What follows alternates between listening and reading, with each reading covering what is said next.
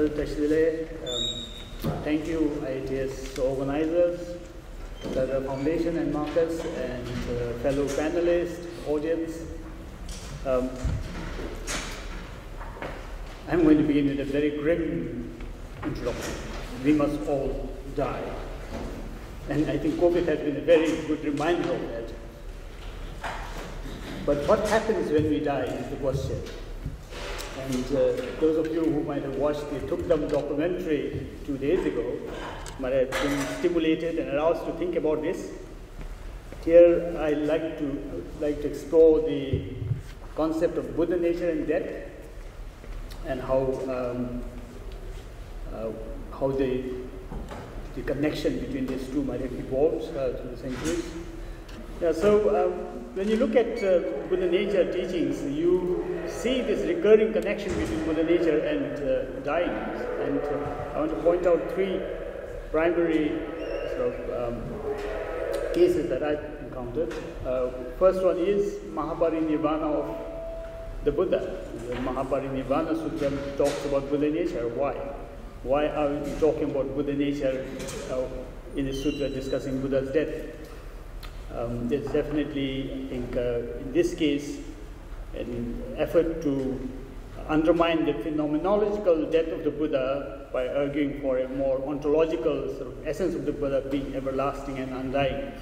Then you find this anecdote about the Shastric literature on Buddha nature of Tsen Khawoche at the age of 56, going with many young colleagues to Kashmir and asking Sajjana for teachings on the Ratnagotra Vibhaga, the ultimate continuum. And he says, I don't have time for elaborate exegetical teachings. Can you please give me the teachings of dharma for dying, chiche? So again, you find this connection between Ratnagotra Vibhaga and Tsen Khawoche's interest in the dharma for death.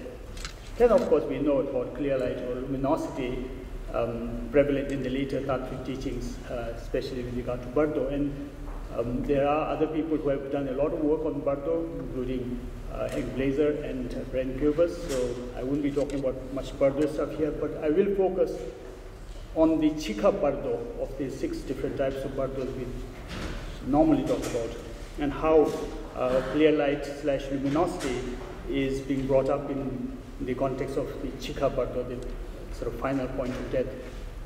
And so when you go through different Buddha nature teachings, I think the earliest perhaps is the Mahaparinirvānasūtra, where you find a very clear, distinct connection between death and Buddha nature being brought out. So you have the Buddha advising Chunda, my passing into nirvana today, O Chunda, do not think of it to be like a big fire being extinguished. Regarding matters of the Tathagata, consider the Tathagata Garbha to be like the Mount Sumeru. As I enter nirvana, I shall experience supreme bliss. That is the nature of the Buddhas. Therefore, do not mourn. So, very sort of palpable, clear message from the Buddha advising Chunda about the connection. So, of course, this doesn't apply to other sentient beings in the context of this sutra. But then this sutra, which was not translated into Tibetan, it seems. Of course, there is a Tibetan version of the Tambishe Demanyawar Shapido, but that sutra, I haven't read the entire sutra, but doesn't seem to contain this particular passage, which appears in the Chinese version, later produced in Edward Conze's Buddhist text through ages. And here you can see again, finally, as the time of the death approaches, he sees a bright light. And being unaccustomed to it at the time of his death, he is perplexed and confused. So there is a whole process of how you go through this white flash, garlam, the red flash, malam, and then the yusel experience in this sutra, which was translated into Chinese in 542. So it certainly must have existed in India before that.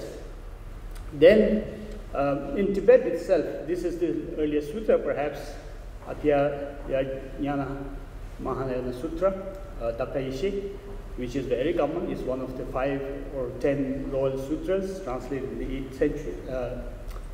8th century.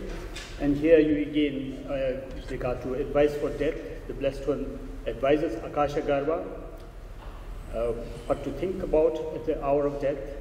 all phenomena are naturally luminous.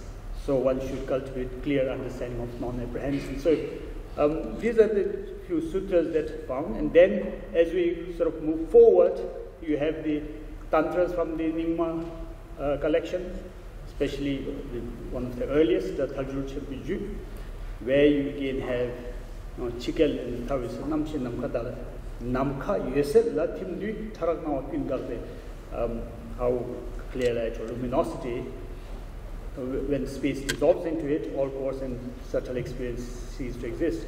Then the same we find in Yinda Khajur. I think a lot of the tantras do show this connection in very coded, sort of abstract language, but here I'm trying to bring out some that are very clear and specific. So in Yinda Khajur, talking about consciousness of a person dissolving into a luminosity or clear light. Forgive me, I generally prefer the term luminosity, which Casey and many others have used earlier. But here, I just use clear light to be consistent with some translations I've also been using in this presentation. And then you have the Dzogchen Tantra Rigpa Rangsha, where you find more detailed, elaborate explanation of how the external elements dissolve into the internal elements, the internal into the secret, and the secret into the complete elements, and then how that further dissolves into the heart, the bindu, the lamp, into light, and body, and so forth. So it gets quite elaborate in some of what we can consider as the later sort of Nyingma Tantras. And it's not just the Nyingma Tantras, of course. When you look at the Sarma Tantras, you again find this being mentioned. This one is a fairly cryptic Kalachakra verse.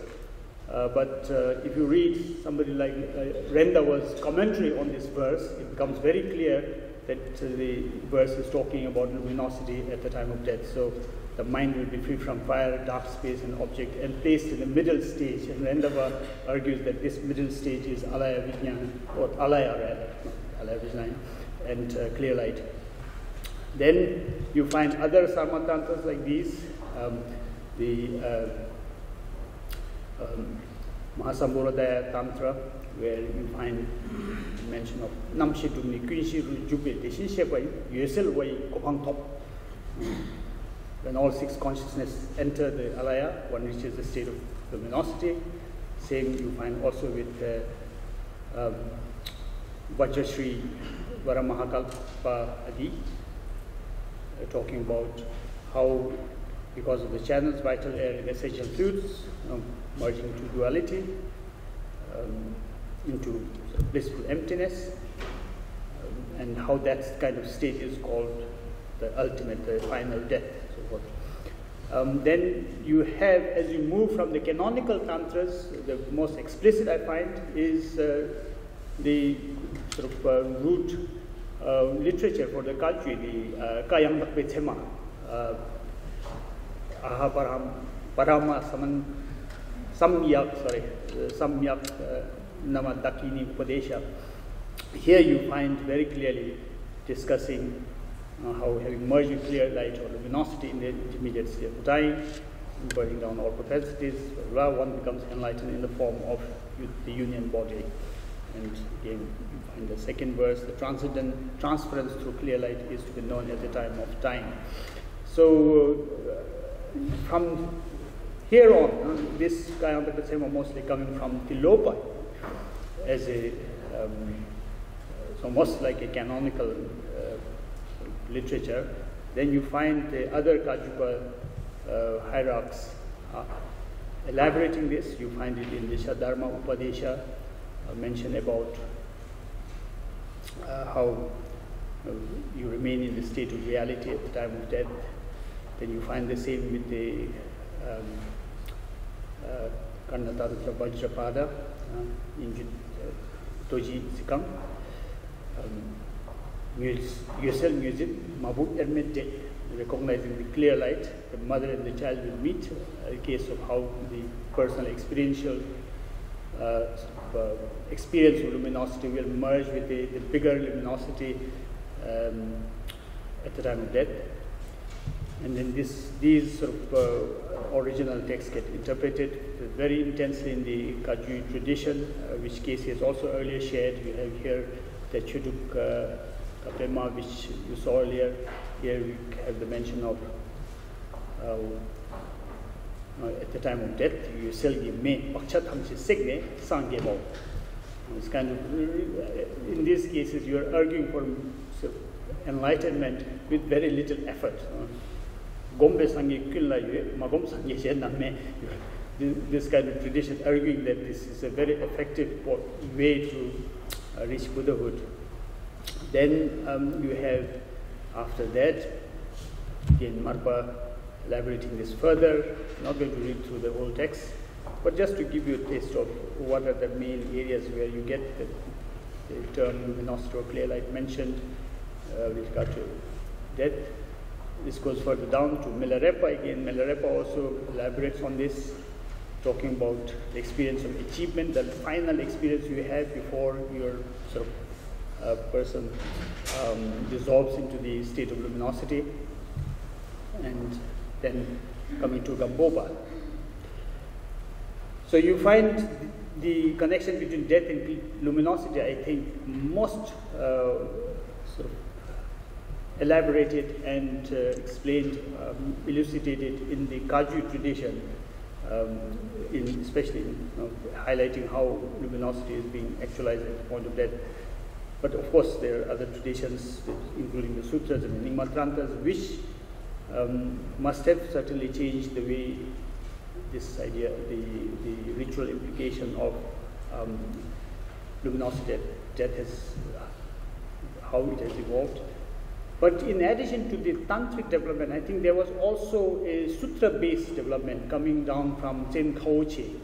And if you look at some of the early Kadampa writings on Julama, this is one of the Julama instructions. We don't quite know who the author is, but a very cryptic old text. You can see how there is some focus, a sutra-based focus on luminosity at the time of death. And these sort of developments, I think, then finally sort of culminated in the very well-known presentation in the Bardo Theodal, Liberation Through Hearing. And there's a lot to read here, but this is the text that deals with the Chikha Bardo and the recognition of the luminosity at that point. But until even then, we don't actually find Buddha nature, Tathagata Garbha, being explicitly mentioned with relationship to death until we reach somebody like Tselena Sokrangal. And here, when you look at sorry, this is not Tselena, this is Atyayajñānasūtra.